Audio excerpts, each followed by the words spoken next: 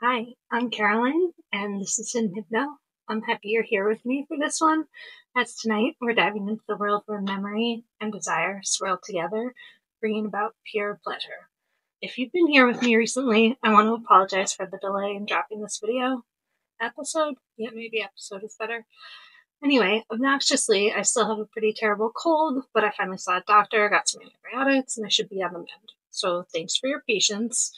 Anyway, as promised, we're about to set off on a journey into the central realm of memory play within hypnosis, where false memories are crafted, hypnotic amnesia becomes a tantalizing tease, and memory loops turn into our playground. So let's jump right in and begin this seductive exploration where science and sensation intertwine. Okay, as always, content consent warning, I suppose. This is a hypnosis channel. It's all about erotic hypnoplay all the time. So if you're under 18, uncomfortable with kink, you're convinced I'm covertly hypnotizing you through the screen, and that's not something that you'd be into, you should absolutely go and watch something else. With that being said, I'm not now, nor will I ever be suggesting you do anything that's against your own best interest. Yeah. Okay. Content warning ran over. Let's move on.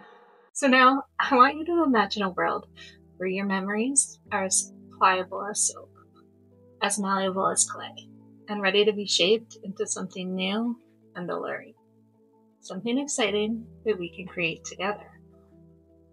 False memories, or memory implantation, allows us to craft vivid, believable recollections that never actually happened.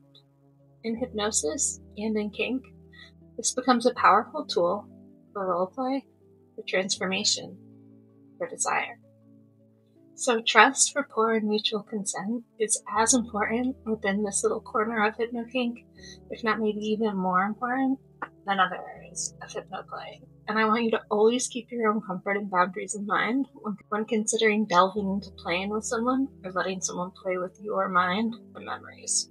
Always only do what best suits you, what makes you the most comfortable, what turns you on, and intrigues you both the most. So here's the twist. Your brain isn't lying to you when it creates false memories. It's either protecting you or following the lead of what's being suggested, or perhaps just recalling the situation incorrectly. So let's discuss a little info on how memory rewrites itself. We like to think of our memories as a vault. Each moment stored, sealed, and waiting to be recalled, remembered. But our memories are no more similar to a vault as a game of telephone, like played among 10 people in a super noisy environment, is to a court transcript. Instead, memory is an act of imagination, performed in the present. And that's true for everyone. You, me, your neighbor, all of us. Memory is what makes us who we are. It connects our past to our present, shaping us as individuals, determining how we see ourselves, and I guess how we see the world, which is obviously something intrinsically indispensable. However, memories are fickle. Neuroscientific research indicates that every single time a memory is revisited or recalled, it undergoes changes, thus evolving over time, and these changes are nearly always unrecognized, unintentional, and harmless. It's a common misconception that our most pivotal memories, like the first kiss, first job interview, the first time you saw your future partner, are perfectly accurate recordings. But they're not. It's not like rewatching a favorite movie. They change. They soften. They sharpen. They seduce. However, I do want to mention that memories that evoke strong emotional reactions are more often remembered and remembered relatively accurately than those that don't involve strong emotion. So each time we remember, we rebuild. We paint over yesterday with the colors of today. And sometimes, oftentimes even, we change the story without even noticing. Cognitive psychologists call this reconsolidation. It's why two people can witness the same event and later swear they saw two very different things. Think about that for a second. Every recollection you've ever trusted has been edited by you, unintentionally, without you even being conscious that you're doing it. So in the 1970s and 80s, psychologist Elizabeth Loftus asked people about car accidents. When she changed one single word, hit, to smashed, when recalling the memory, they were called a much more destructive crash. They even specifically remembered broken glass that wasn't there. One word, one suggestion, and the brain filled in the rest. Later, she showed that entire events could be implanted through repetition and social pressure. Being lost in a mall as a child, hugging Bugs Bunny at Disneyland, impossible events that people swore were real. It isn't deception. It's a survival feature. The brain prefers coherence to accuracy. It edits for emotional sense, not forensic truth. I remember hearing a friend once talk about a memory that they were so certain of. They told the story often, and then one night, with some friends over, he began telling it in front of his wife. At the end of the story, she said, "That never happened." And he, of course, argued that she, thinking she was wrong, and she was like, "You're an idiot. That didn't happen." And he's like, "How do you know? You weren't even there." And she was like, "Because it's my story. That happened to me, not to you." And he just remembered it wrong. He honestly thought that it was his story and that it happened to him. That's how fickle memories can be. So, those same mechanics play out in courtrooms every single day. Eyewitness testimony was once the gold standard. It is now one of the least reliable forms of evidence. Lineups, leading questions, even seeing a suspect's photo on the news can rewrite what a witness remembers. In therapy, too, well-meaning practitioners once encouraged clients to recover forgotten trauma through visualization. Some memories were genuine, but others were newly created under pressure to remember something. Whole lives have been altered by recollections that felt true, but weren't. So why would the mind risk distorting the truth at all? Because certainty feels safer than confusion. When an experience feels threatening, physically or emotionally, the brain recognizes details to make them survivable. It's not lying, it's stabilizing. Sometimes that protection helps. Other times, it traps us in loops, stories repeated until they harden into identity. Short-term memory, which is now called working memory, is fleeting. Without us actively rehearsing this information, it fades in under 30 seconds. Sometimes in as little as 6 or 7. Our minds can only hold 4 to 7 distinct bits of information at one time. Then the memory either decays or it's transferred into our long-term storage. Our minds are constantly processing pieces of information, and what we don't hold on to just filters out like sand through a sifter.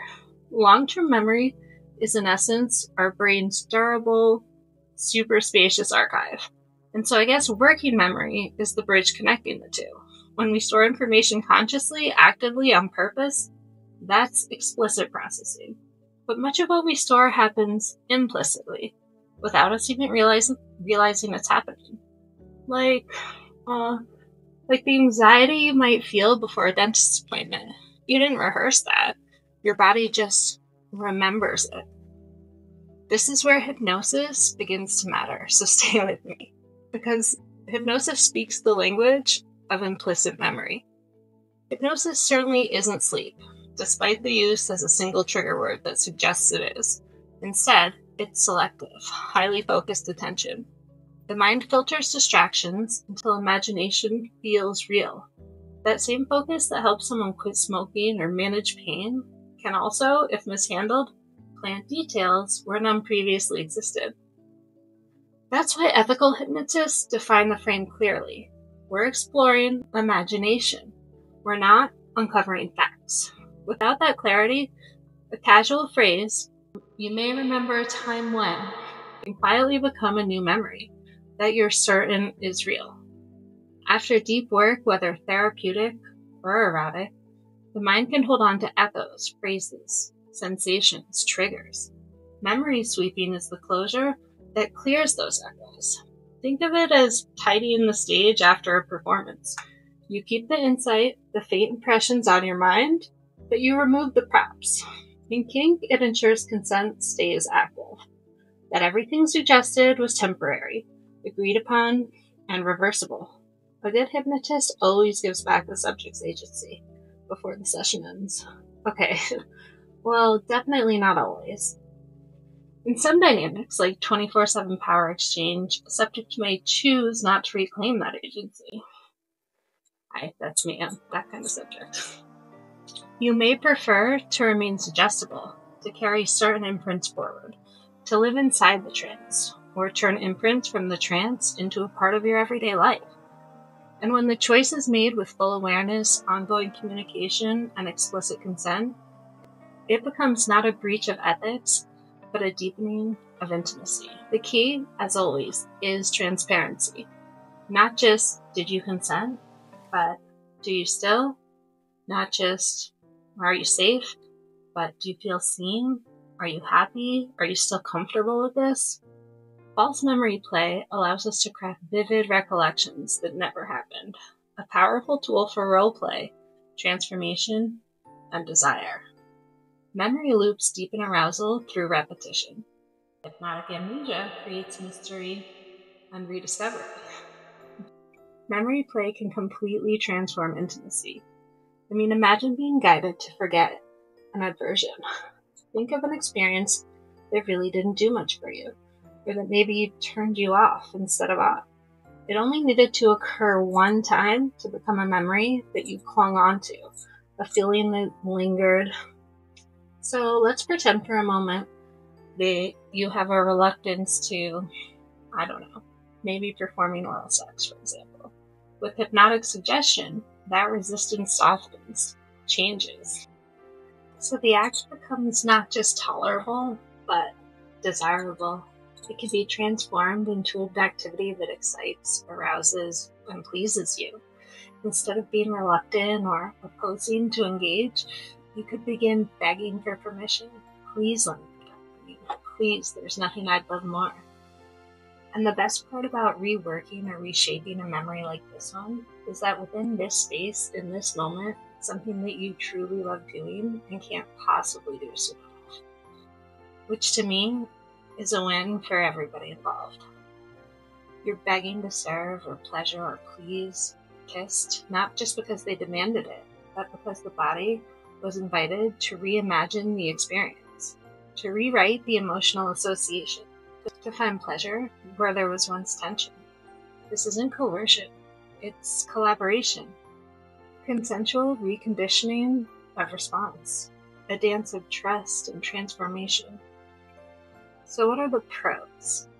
Enhanced pleasure, increased confidence, a sense of erotic agency, even a new turn-on. And the cons? Well, I can't really think of any, but it does need to be reiterated that there is a definite need for crystal clear communication and enthusiastic consent before the session even begins. Possibly multiple times within multiple conversations before said session, depending on your relationship, dynamic, familiarity with one another. Just really depends on the situation, as all real hypnotic erotic sessions do. So as easy and as sexy as it can be to implant or reshape memories, it can be equally hot and exhilarating to erase specific memories within the trance. You could erase previously used triggers temporarily. You could erase specific scenes, such as when your subject was maybe disrobing, or when you as the subject was taking your clothes off. Thus, they're suddenly naked and unsure how they got that way or how they got that way. What else? You could make them forget you've had a session at all, or you could be made to forget, which is something a hypnotist of mine used to do. He would fractionate me over and over again towards the end of a trance, after reminding me to forget to remember that I'd been hypnotized at all during our conversation. Then fractionate me, then continue just speaking with me normally about one another's days thus far until I couldn't stand it anymore and was just begging him to drop me, worried that we'd run out of time before getting the opportunity, and so crazy eager to be hypnotized. All the while being totally unaware that I'd already been hypnotized for maybe an hour, only moments ago. I don't know, just silly little fun mind tricks like that I've always really enjoyed. And as I know I've mentioned at least once before, even watching yourself in trance later on video can be erratic and illuminating. It can be a kink in its own right. Seeing yourself engage in something you barely remember, it's like a mirror reflecting your subconscious in motion. Each technique offers a different level of intimacy. Each one requires trust, communication, and care. So, your mind is an author that edits endlessly, and it's up to you to decide if you want to hand over the pen to someone else for a little while, to let them write the story. What do you think? Is it something you'd be interested in?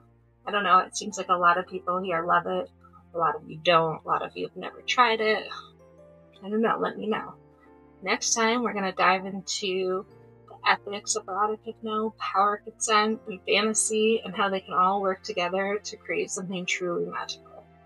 As always, thanks for being here with me, and I'll see you very soon, okay?